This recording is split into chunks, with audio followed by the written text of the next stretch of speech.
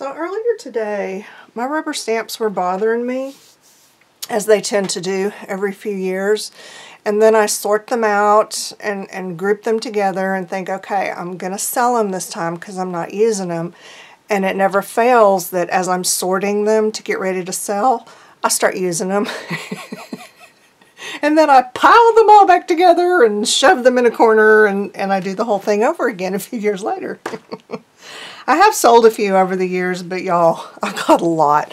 They're all, you know, vintage red rubber that had various mounting systems on them at one time, and I don't know, I treasure them still to this day. And it's been 30 years. I started stamping 30 years ago. So anyway, going through the stamps, I'm looking at them, I start thinking about ways to use them. I remembered this page in my planner that needed something right here, and she caught my eye. And I just felt like she really needed to go right here. Now let me get a little closer so you can see. You see how she's kind of colored? It looks almost watercolored, sort of. Okay, I'm going to show you how I did her. And because it's easy and it's fun and it's, you know, it's not really precise, kind of messy, which I like. And you can do this too. So what you're going to need is a piece of Deli paper. You could probably use wax paper for this. I don't know. I haven't tried it, but I don't see why it wouldn't work. You're going to need a rubber stamp. Now let me tell you about this stamp. She is from Enchanted Ink. Back in the day, y'all, you know, vintage stampers will remember Candace at Enchanted Ink. This is one of her rubber stamp catalogs from the year 2000. And I've kept it all these years because she wrote on it. I used to make sample cards for her to use at conventions and stuff. And she gave me this catalog, partly because she had some new images, and one of them was this fairy, and you see her name? She named her after me. And there are several in here that she's named after people from the rubber stamping community back then, and a lot of us that helped her at conventions and made cards for her. So yeah, they're really cool. And she liked very like fantasy, whimsical images, lots of fairies and castles and goddesses and stuff. I love her images, and I still have a lot of them. And this particular one, her name is Gloriosa, and she was drawn by an artist named Paul Butler. So that is her, and she's who we're going to use today. Has anyone heard from Canvas? All y'all old rubber stampers. I think about her all the time, and I've lost touch with her over the years. So I'm hoping she's still around and still well. Okay, Deli paper, your rubber stamp, and then you're going to need some kind of permanent ink. Of course, again, mine is vintage, but I have a whole bottle of it, so I just keep re-inking this silly pad over and over again and using it because it's good permanent ink. So I'm going to ink up this girl and stamp her on the Deli paper like so. She doesn't have any kind of a backing on her, so I'm just going to take my block and be careful not to bump her. And then I have to stand up over her to get enough leverage to press down because I don't have any strength left in my entire body.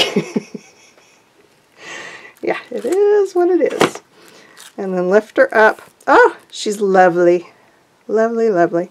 So, I've got another one that I did earlier, and I just went over her and, you know, kind of heat set her.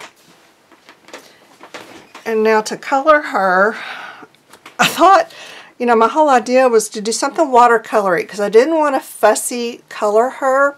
Let me move in just a little bit. Yeah. Because that just irritated me. I don't have the patience for that. So what I've got, these are the colors I used. These are acrylic craft paints, you know, like Deco Art, whatever, little cheap craft paints. And I'm going to turn her over and just paint the back side. So I'm going to take a little brush, and then I've got this kind of flesh color, and you can kind of see on the back side here. So I'm just going to color her flesh, and I'm not going to worry too much about staying in the lines because, you know, like I said, I want it kind of watercolory where you don't stay in the lines. That's the look I'm going for. So I'll do that. And then, let's see, I think her outfit, her clothes, do a little purple. I think that was like a strap.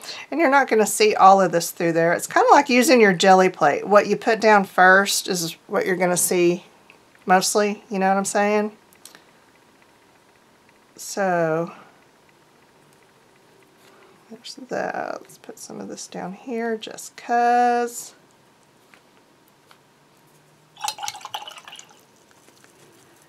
And I think she's probably got blonde hair or screaming bright yellow, as the case may be. And you can kind of dry the paint as you go along if you don't want it to get too, you know, blendy, runny, weird. You just take your heat gun and dry it a little bit. And I had my watercolors out because, you know, that's what I tried first. And watercolors on deli paper just don't really do, yeah, see, it just kind of beads up and it's too light. So that didn't make me happy. But let me make sure she's kind of dry. I did go in on that last one I did, and I used the watercolor just to kind of put a little dot because I'm going to paint. I'm not on the deli paper now. I'm on the acrylic ink. And oh, that's really scary looking. Okay, that's not quite what I did last time. I don't know what that's going to look like from the other side, but hopefully it's not as frightening as it is from this side. Okay, so I gave her a little bit of color on her eyes and then a little bit of color on her nose. It's supposed to be her mouth. Oh my god. Okay, see, it's okay from this side. Yeah, okay.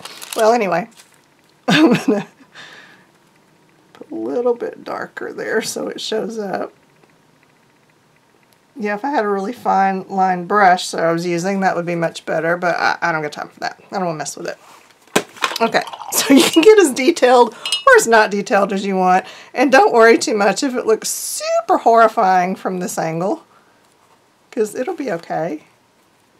Now I've got some, do her wings, we'll do a little pink, maybe some of this blue. My paint's been sitting out for a while, so it's getting a little gummy. And some green.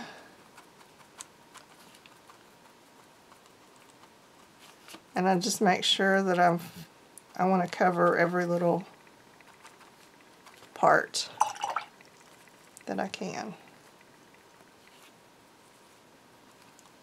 And if you get curious as to what's happening, you know, check the other side. You can kind of see where you are. And I was wanting kind of a brown for this, I don't know what she's sitting on, a mushroom, I guess. But what fell into my hand was copper, so that's what I'm using, and it really won't show metallic from the other side, but that's okay. I just wanted something kind of dark.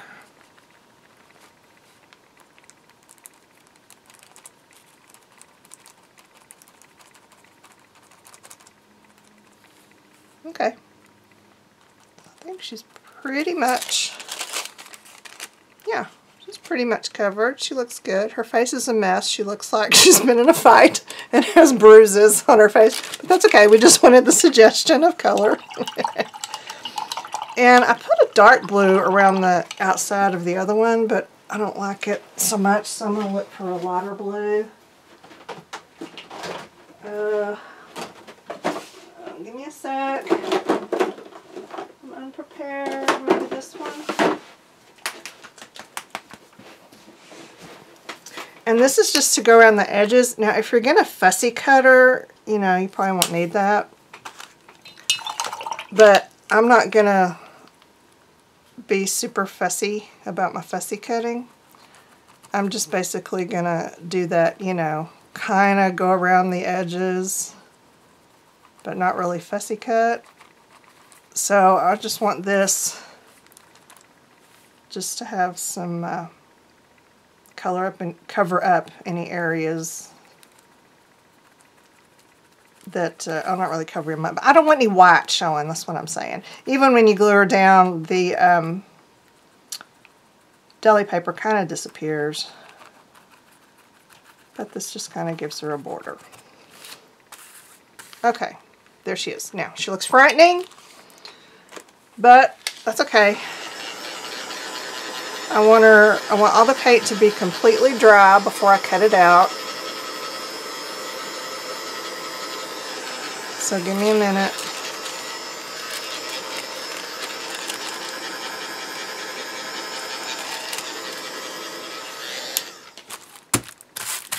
And here we are. Okay, so this looks like this, which I think is kinda pretty. Now I'll just go around, cut her out.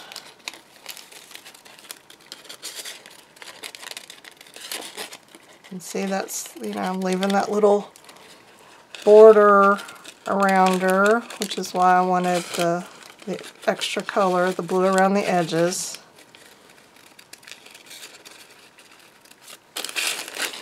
And plus, this particular one I don't know what I'm going to do with because I've already used her in my planner, so I'll put her someplace else.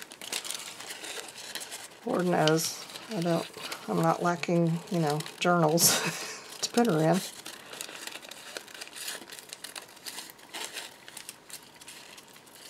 So, there we have it. And then I would probably go in and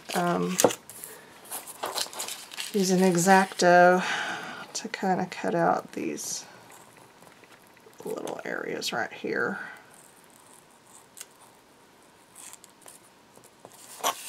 Like that, and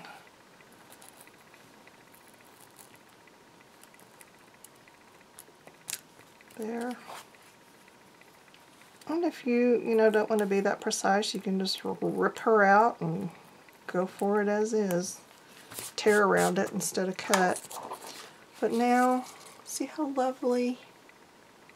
She just looks carefree, kind of watercolored. And then you can glue her down to whatever. So, that is all I wanted to show you today. Let me find my one that I did so you can get another look. There she is, and that background is just some napkins and a little torn piece of paper and stuff. But I think she looks just right there. So, that's it for today, y'all. See you next time. The end.